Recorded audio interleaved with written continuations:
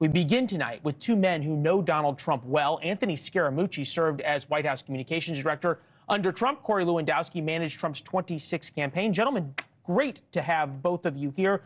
Corey, I miss you, Corey. I miss you. How are you, Mooch? There they I'm are. doing good. The boys are with the flag. The boys are back together. Corey, start with you. Nobody probably knows Donald Trump better than you do in some ways politically. Nobody knows how to manipulate the media better than Donald Trump does, or how the media is going to react to something. So he's got every cable network carrying his news conference. Everyone. All across the board. They're listening. He has the moral high ground. He is the guy talking to the press.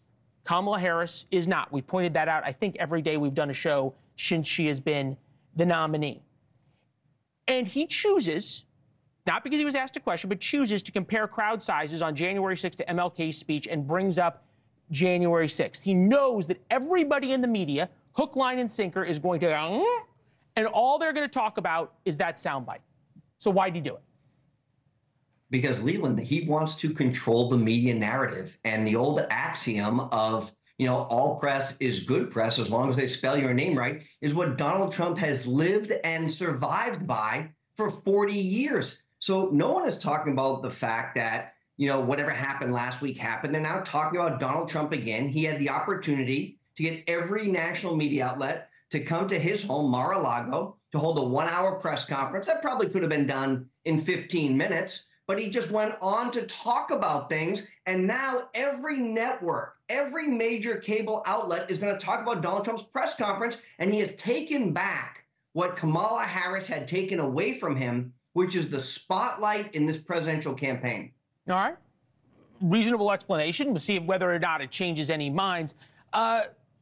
Anthony, when you were the communications director at the White House, you were not there for 18 days. But if you had been, and in those 18 days, Donald Trump did not do a single meaningful interaction with the press, and then went on to say, well, I might, but it could be another couple of weeks until I'm going to talk to anybody, what would the press reaction be? Well, I don't necessarily know what the press reaction would be, but I would have lasted a lot longer. I think Corey knows that. I would have. If he didn't talk to the press, I could have maybe made it 6 months, right, Corey? I don't know, but here's the thing, Leland. I would like to hear what Corey says about this, because he knows him very well. He's off message a little bit. When Trump is beating the drum perfectly, you can see it. He was beating the drum going into, unfortunately, the ghastly and tragic assassination attempt. He recovered a little bit at the convention, but frankly, in fairness to him, I think he was dazed by the assassination attempt.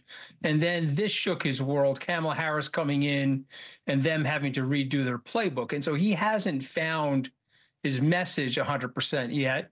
And I think today was a reset for him. And Corey knows him well. My guess is he went to his staff and said, let me show you how it's done. I'm going to go out and speak to the staff, the press. She's not willing to do that.